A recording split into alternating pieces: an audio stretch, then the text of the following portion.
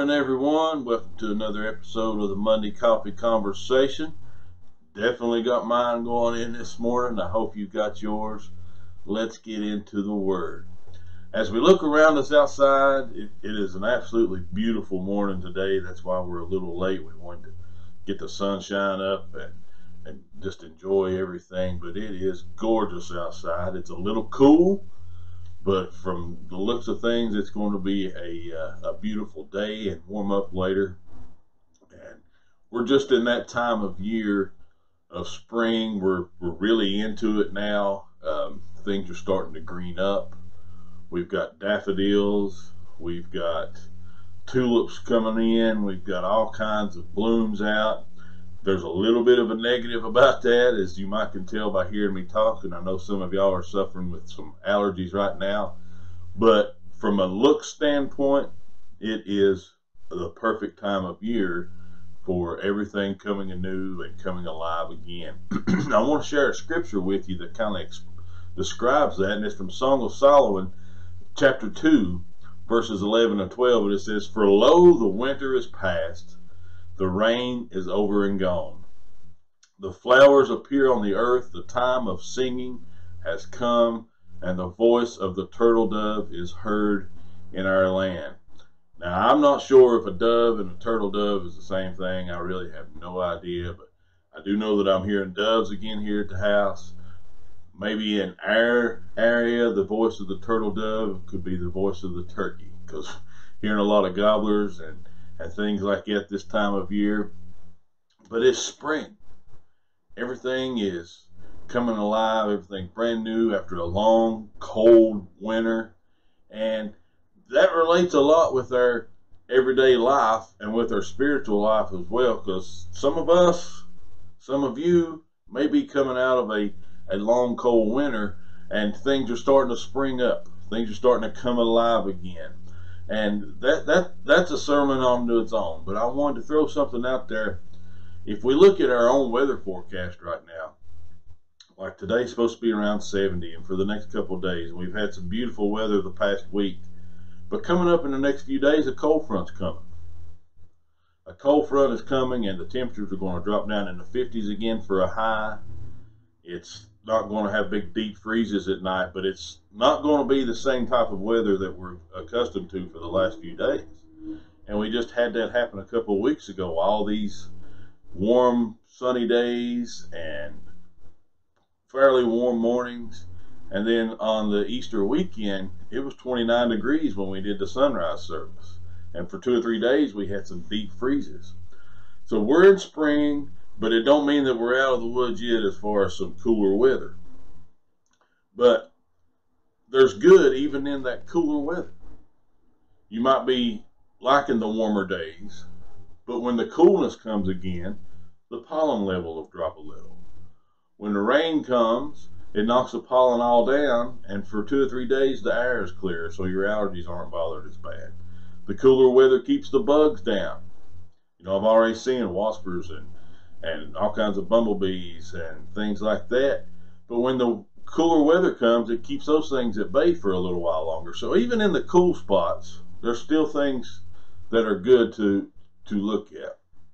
And that's another thing I wanted to bring up. You're coming out of this cold, dark winter. Whatever it is in your life is starting to break free. Whatever it is you've been going through, suffering with, is starting to break loose. And things are starting to look up and look better. But every now and again, we're still going to have a cold front come in. We're still going to have those days when things don't look as bright. Maybe the wind is up a little too much, or maybe it's raining on our day. But there's still good things to look at. You know, the Word tells us to be thankful for all things. To be thankful for our trials and tribulations. To be thankful when things come against us that may not be perfect. And in Ecclesiastes, there's a whole list of things that there is a time for. Even in our times when things aren't great, we can still find good in God. Just like even during these cold fronts in the spring, we may not exactly like them, but there's good things about them, because the pollen levels and the insects and the bugs and the bees, they drop.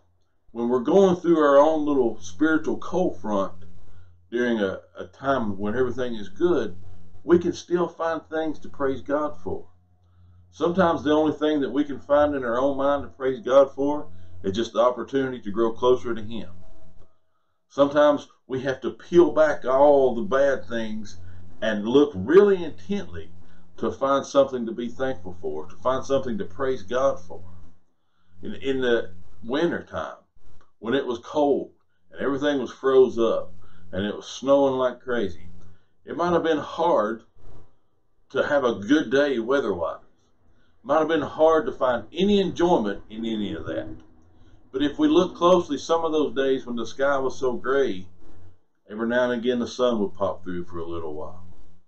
I noticed a few times that when the wind was really, really bad this winter and it was so cold, when the wind would stop, it would almost feel like a summer day just because it wasn't as cold as it was a few minutes before.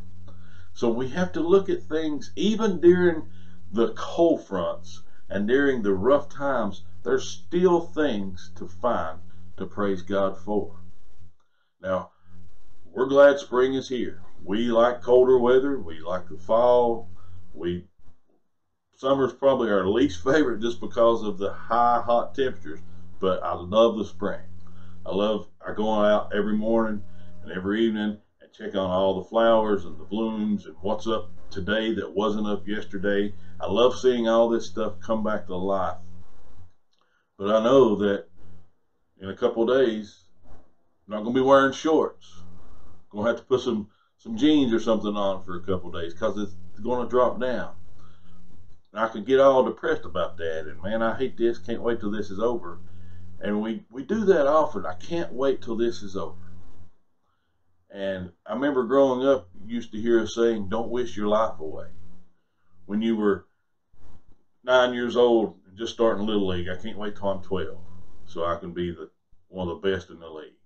When you're in 7th grade, I can't wait till I'm in high school. When I'm in high school, can't wait to drive. I can't wait till I graduate. I can't wait till this, till that. And we're always so focused on looking ahead and getting past something that we forget to look around at where we're at right now.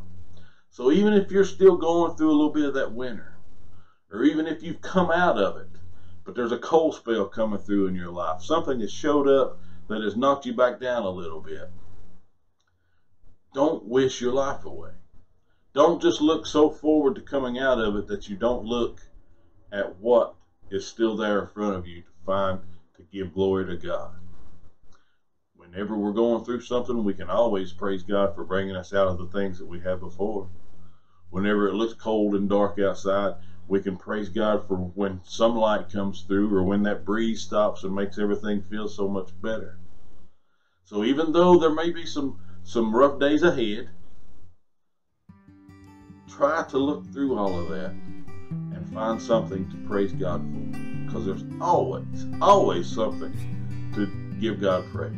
Always something to where we can raise our hands to Him and thank Him for, even if it's just the opportunity to grow closer to Him. We hope you guys have enjoyed this. We hope it sticks in your brain, so when those things do come back, that we'll know to look for something, to look to God and give Him praise. Because even if nothing else, even if no situation changes, you start praising God, I guarantee you will feel better. Situation may not have changed a bit, but the presence of God will come upon you, and your feelings and the way you look at things, even though it may be temporary, it will get better just from the act of praising God and focusing on Him. So we'll see you guys next time on the Monday Coffee Conversation.